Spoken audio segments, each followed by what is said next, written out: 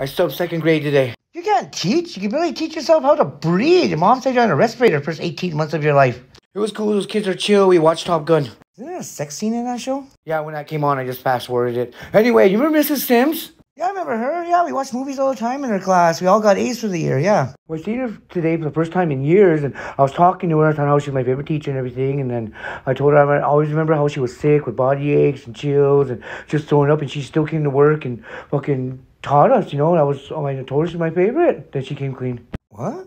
She said, "Told me all those times I was sick. I was dope sick. I was on methamphetamines. I was coming off." Shut the fuck up. Mrs. Sims was a crackhead. Yeah, she was like, during that time, right in the middle of class, I made you go to your cousin's house and get us movies to watch for the day. And I was like, yeah. There was meth in those VHS tape cases. That's why you couldn't open them. I was like, what? That explains why we watched movies all day and we all got A's for the year. Wait, I never got an A either. I don't care what you say. She was dope sick, still came to work. That's dedication to being an educator.